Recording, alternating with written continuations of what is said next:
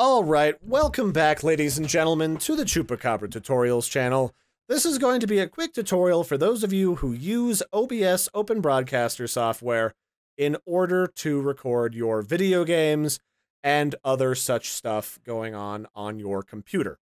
And what we're going to cover today is how to get multiple audio outputs into one audio file so that you can individually edit them independently of one another without having to screw around like with other programs. Just do it natively in OBS, and what that's going to end up looking like is when you have a file, you'll have, let me just zoom in here on my Premiere Pro, I'll unlink these. So basically you'll have a few different audio tracks. This one is my microphone audio, this one is the game's audio, and down here is the audio for my co-host that I was playing with when I was doing Sky Saga.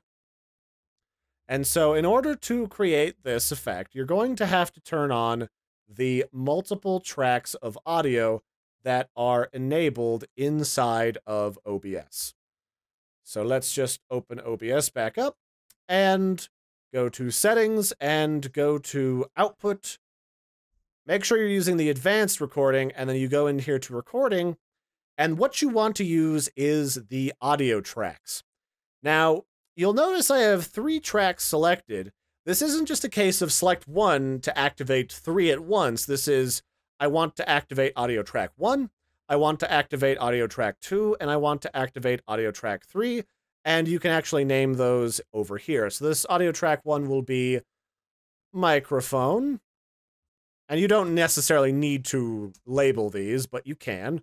And it's a good idea to have all of them up to the highest number for bitrate that they can go, because that means you will have the highest quality per audio track. So now track 1, track 2, and track 3 are all turned on because I enabled them in my recording here.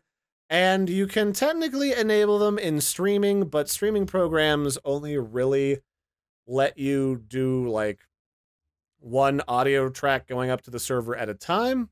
So be a little bit careful when doing that for streaming, but I'm not going to cover streaming. That's not really my shtick. So once you've got those enabled, press OK, and you're going to have to do one more thing before this will correctly record to each of the audio tracks. So by default, whenever you add an item to your audio source list, it will try to record itself to every last one of the audio tracks that is available. So in order to avoid that, you simply uncheck all of them for each audio device and then only check each one of these sources to the source that you want it to. So for my first track, I want that to be my microphone. My second track, I'd like to be my desktop audio. And my third track, which is my second desktop audio device, I'm going to want to be my co-host. So he's going to be on number 3.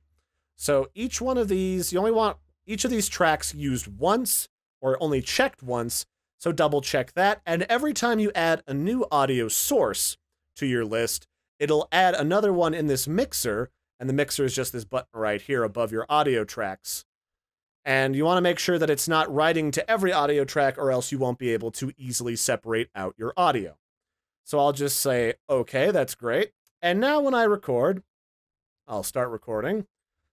Zip zop doo ba doop boo ba doop boop boop ba doop boop boo doo. Actually, let me just turn on my game capture. Let me record like a specific window. And I'll make this really big. And then I'll stop the recording. And then I'll just import, let's see here, OBS. And we'll go to, where is this going? This is going to Tutorials 3. And we'll just import this most recent one. And now you can see we have, oh, it only gave me 1 track. Now that's a problem. Let's find out why it did that. Let's go back over here. You see there's 3 different audio devices. These are all setting to different audio sources. And in my output under recording, I have all 3 of these selected. So let's try this again. Zip bop bee ba doop boo ba doop boop boop ba doop boop ba doop boo. All right, now we can import another one. This one right here. And this should have all three of my audio. Oh, wait, I know what the problem was. I had them all expanded so they didn't all show up. There's the issue. So as you can see right here, now I have 3 audio tracks. I have my microphone track, and then I have my Dark Souls 3 audio track, which is my traditional game for previewing OBS, since my original tutorial for the original OBS. And I can now see this is just my audio from my microphone, and this is just the audio from the background. And I can open this up in Adobe Audition, which will allow me to very quickly edit that for use out in the wide wibbling world. I can run this through my preset, which you can find available on the channel. And now my voice is level. It has been trimmed, the background noise has been removed, and it's ready to go off to YouTube. And it's just that easy. So if you guys got any questions out there on how you separate your audio or how this works for me to clarify, go ahead and ask those questions in the comments below. But it's actually pretty simple. And then once you've got it open in the editor, you can then manually adjust all the sound levels. And this is really nice so that you don't have to constantly fuck around with testing, like, is the audio level okay? When you're doing stuff for local recording, it's really easy, especially when you use a video editor, to just throw that stuff in there, make all the adjustments, and then export it. And you've got a template that you can then apply to all the other video types from that game. Isn't that just the handiest thing? So that's it for this one, ladies and gentlemen. That's how you separate out audio tracks in OBS Studio Edition. I'll catch you guys and gals next time. Don't forget to like and subscribe, and of course, suggest topics for future videos, and I'll catch you guys and gals next time. Toodles, everybody, and have a good one.